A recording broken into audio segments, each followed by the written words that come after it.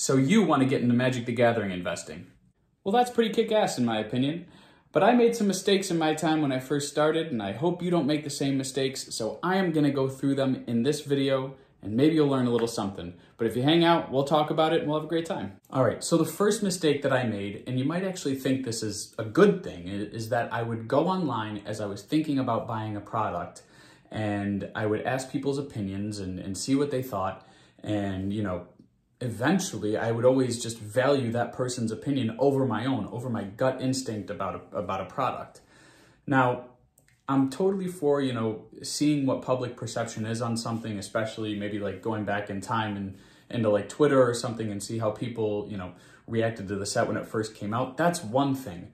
But like going onto like MTG finance boards and things like that and saying, hey, what do you guys think about this set?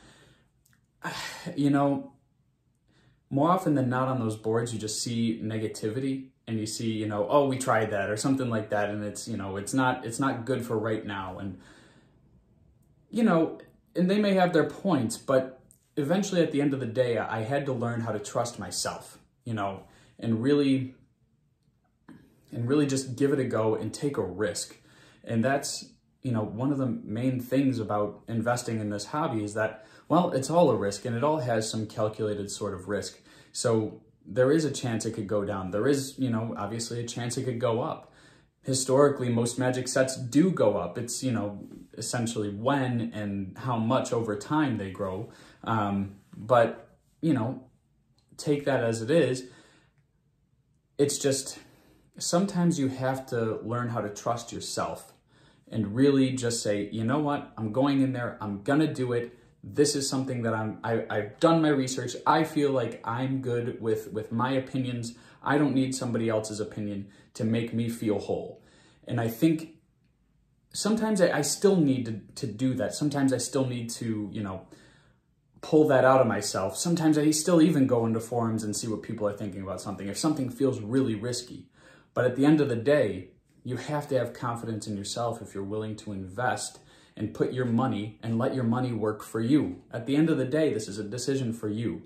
Somebody else shouldn't make it, right? So think about it like that. So my second piece of advice, and it might seem obvious to some, but it's to diversify, right? Spread your money out. You don't need to, you know, put everything into Unfinity, let's say, since we're talking about Unfinity in this video. And also, you know, consider 401ks, you know, everything like that, stocks. It's not, you know, the hardest thing in the world to wrap your head around.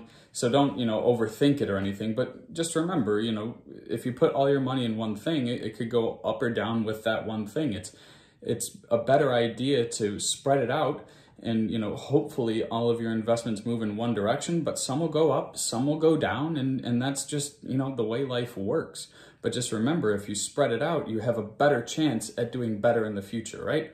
So an easy one, but, you know, think about it. It's definitely a good idea. There's what's that old there's an old investing phrase. Rudy says it all the time, but it's older than him. Diversification is like the only free lunch. You know what I mean? You don't get a free lunch in investing, but diversification is that. So yeah, think about that, and let's move on to the next one. All right, so my third piece of advice is very simply put, just do your research, you know? Look up the product, see the single cards, see if they're moving up, and if they are, there's a chance that the sealed product could move up as well in the future.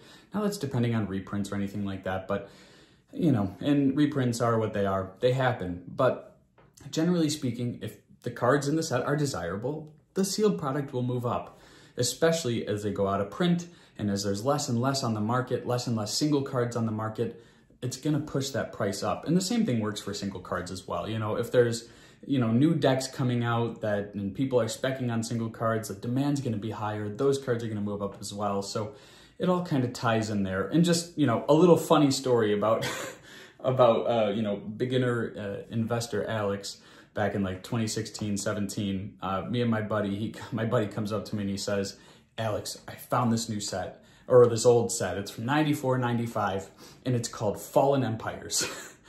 And obviously, if you know Fallen Empires back in those times, boxes were maybe like, I don't know, like 150, let's say. It may have even been under that at that time. But we thought we hit the jackpot. We thought we got in there first before anybody even knew of it, and later we obviously find out that Fallen Empires was a heavily overprinted set. Not many of the cards in there are of value because it's so overprinted. And it's obviously not the best move. Today, actually, in the past 5 years, it's had much more of an uptick. I don't know if that's, you know, to do with COVID, anything like that, crypto booms.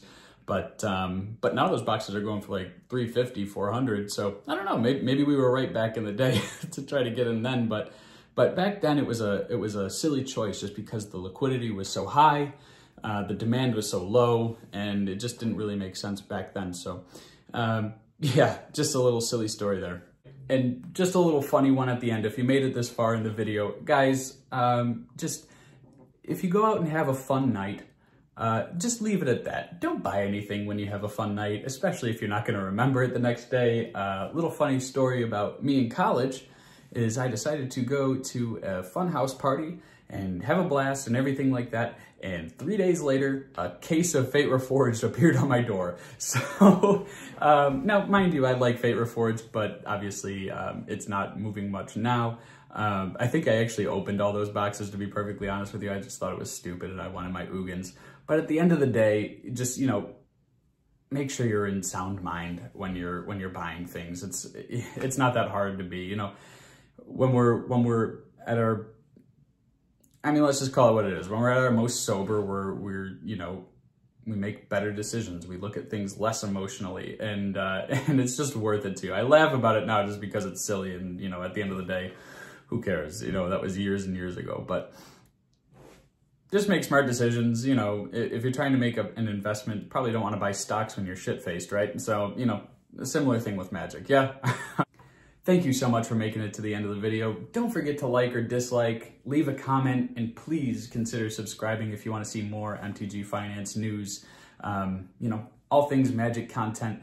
I really enjoy doing this channel, and I appreciate every single one of you. Thank you so much for 200 subscribers. It is, I couldn't be more thankful, and as a little special treat to all you 200, here's a blooper of my dog just a few minutes ago as I was recording. Biggie, do you want to say hi? Say hi. See ya.